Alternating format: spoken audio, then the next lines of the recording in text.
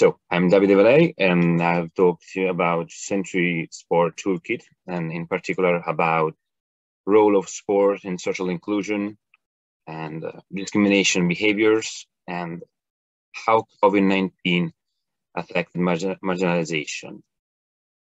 Let's start. Role of sport in social inclusion. Well, we believe that sport is one of the best tools for inclusion. Not because obviously the sport is free of discrimination. Obviously, by nature, we know that there are numerous episodes of discrimination, of intolerance in the world of sport.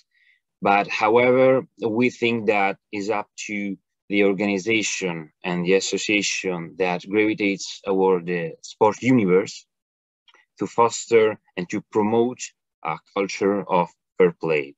When I talk about a culture of fair play, I mean a culture of respect the opponent, even if it's different, his color is different, his belief is different, etc. So however, we know that a culture of fair play must be support his noble intention, but however, we detected. And then we know that in the sport world, in the sport universe, there are a lot of numbers of episodes of discrimination. So now I'll try to do a sort of, I will try to distinguish 6 types of discriminations. First of all is discrimination against individuals with disabilities. As you know, people with disabilities have long been ostracized and relegated to the margins of society.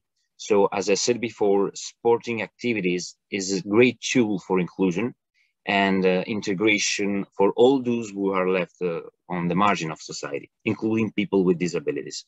So I think that it's important to promote, to guarantee them the opportunity to express their skill through the sporting activities.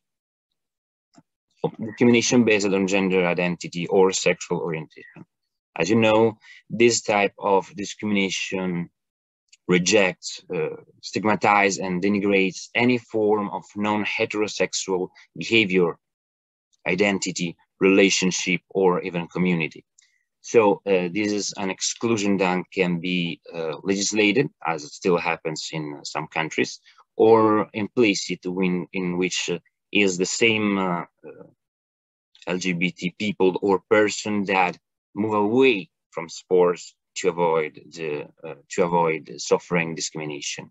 And for example, we can fight discrimination based on gender identity or sexual orientation, for example, through awareness campaign for LGBT+ issues, even in the sports field. Discrimination against individuals because of their religion. As you know, the migratory processes have favored the encounter of between people of different faiths and different origin. And that in this type of discrimination, it is a discrimination also present in sport, obviously, which excludes or disfavor people for their religious convictions.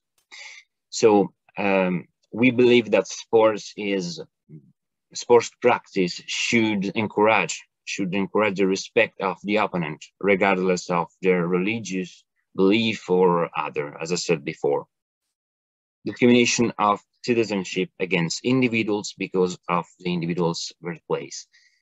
This is the type of discrimination. It's discrimination that establish a binomial between EU and non-EU citizens, and between citizens and foreigners. Then therefore, those who have citizenship rights and those who do not have these rights. So those with the right of citizenship have greater freedom of movement and therefore to practice sport at any level.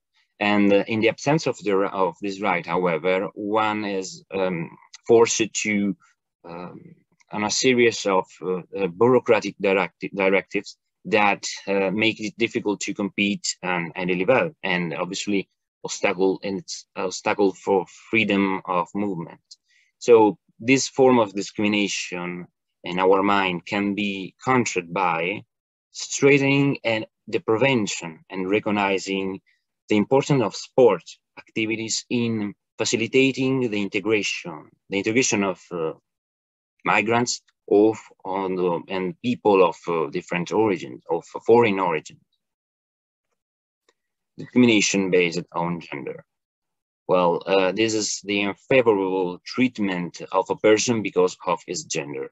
And it is a discrimination that affects women, usually by excluding them from political, social, economic, cultural, and sports life. And for example, in the field of sport, we detect in many situations in which women are treated less favorably or unfavorably for their being women. So, for example, they are not considered to be up to the par, or not considering strong enough or as good as men. And that's because this misconception has, and that's because sport is still considered by many to be an exclusively male practice. So this misconception has alienated women to practice sports, and in some sports, women have been excluded. So gender discrimination must be tackled down by facilitating women's sport access to all sports. And the last type of discrimination that today we will see is discrimination based on race, color, and national origin. Well, as you know, people can be discriminated against because of the color of their skin, because of African ancestry, or belonging to minority ethnic groups, such as Roma. But in all these cases, we are talking about ethnic racial discrimination. And in sport, for example, ethnic racial discrimination is revealed through episodes of intolerance, marginalization, and of people, or something, or even sometimes by federal regulations that specifically disadvantage sporting practice for minorities people. So to counter this type of discrimination, we must promote a sporting culture of fair play that respect the opponent regardless their origin or their skin color, etc. As I said before. The last slide is how COVID-19 affected marginalization. Well, as you know, we detected a rise in hate crime, hate speech, and violation of fundamental rights. And many major sporting events have been cancelled or postponed, with UEFA Euro 2020, won by Italy, and Tokyo Olympic Games 2020, for example. But among the victims of this pandemic are those who were marginalized even before the onset of COVID-19, of pandemic. For example, people with disabilities, migrants, minority ethnic groups, women, homeless people. So in the end, we saw that the COVID-19 pandemic was an undemocratic phenomenon that affected everyone, but not in the same way. Thank you.